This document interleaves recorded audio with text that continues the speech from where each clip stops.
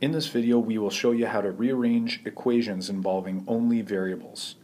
This can be useful when you're given questions where the given information will ultimately leave you isolating a variable to find an answer. In this case, we're going to be isolating for h. So it would be assumed that the particular question would give you the value for v, p, and r, and thus we need to isolate h.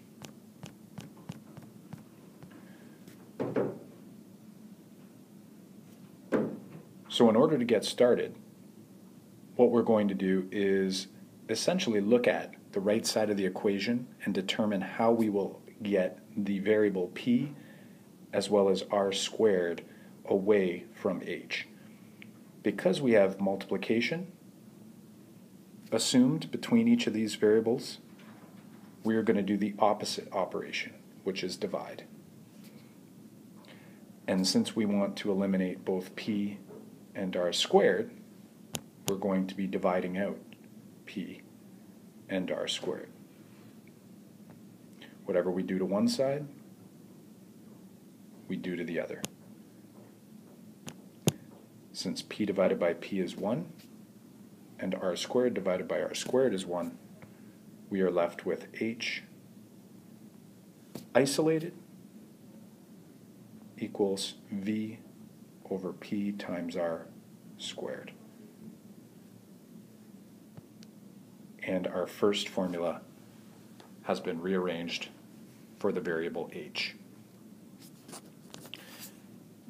Looking at this second formula, this is the perimeter of a rectangle formula, we are trying to isolate L. So in this case, the perimeter and the width are likely given to us in a question. So we'd like to get L isolated. There's a couple different ways we can do this.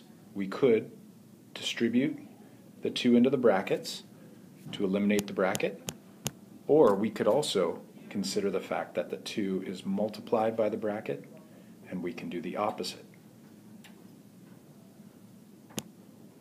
by dividing out the 2. Since 2 divided by 2 is 1, we're left with p over 2, or half of the perimeter, is equal to the length plus the width. This should make sense because originally over here we were doubling this bracket. So in order to get rid of that 2, we had to half both sides. So instead of the full perimeter, we now have half of the perimeter.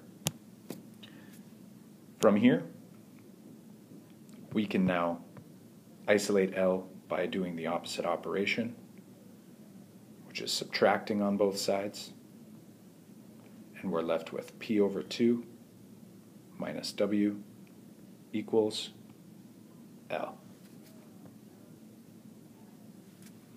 To show you another way this could also be taken care of,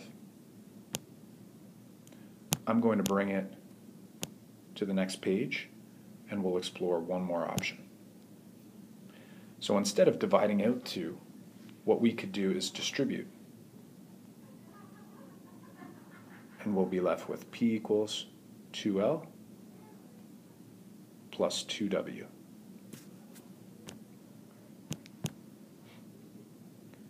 Bringing the 2W term to the left side, or subtracting 2W on both sides,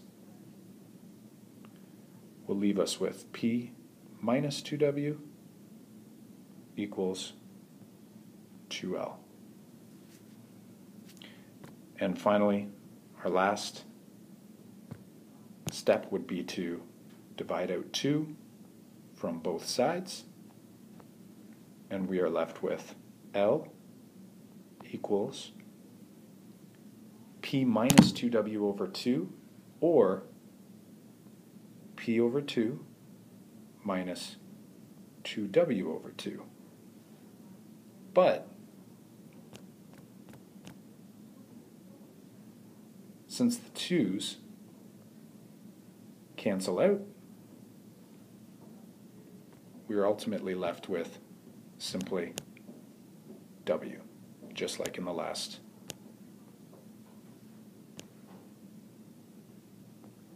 just like in the last slide. So 2 different ways.